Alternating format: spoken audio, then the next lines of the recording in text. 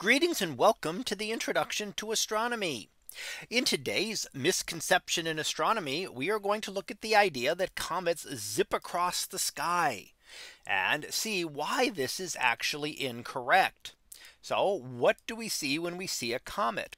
So when we see a comet in the sky, such as in our image here, and we see the comet off to the left, and you can see the head of the comet down lower here, and then the tail stretching back away. Now this, when you see this comet, it would not appear to flash across the sky. It would just kind of hang there in the sky and slowly move, rising or setting with the rest of the stars. So the answer to our misconception is definitely no. Comets do not move quickly across the sky. This is often a confusion between a meteor and a shooting star and a comet. So there's a difference between these two. Comets are very large icy bodies, many kilometers across, which move in orbits much like the planets do. Meteors, on the other hand, are tiny bits of material that are burning up in Earth's atmosphere. So a comet is not something associated with our atmosphere and is not moving quickly across the sky.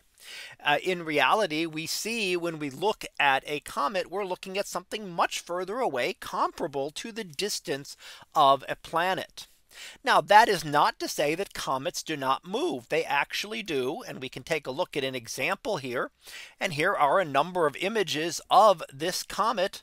And you can see how it did appear to move slowly among the constellations over the period of over a short period here.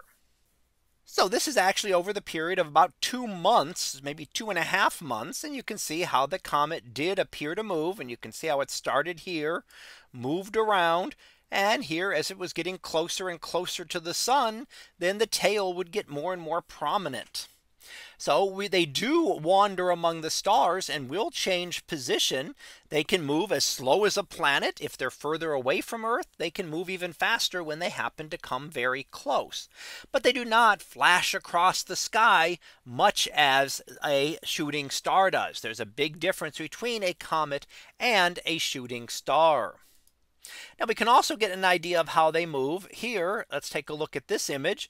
Here is an image looking at a comet, and we're focused on the comet and tracking the comet position. And you note that all of the other stars appear to have moved. So when you follow the comet, the stars will appear to move over a short period of time.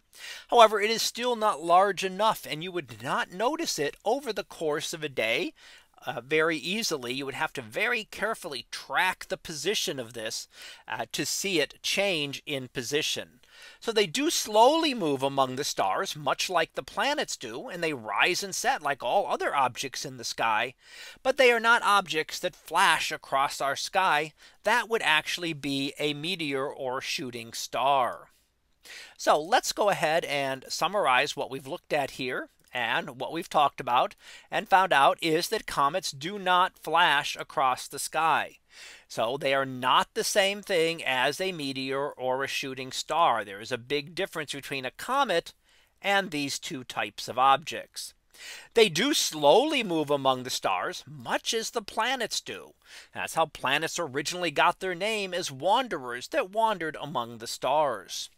So that concludes this misconception in astronomy on comets flashing across the sky. We'll be back again next time for another misconception in astronomy. So until then, have a great day, everyone, and I will see you in class.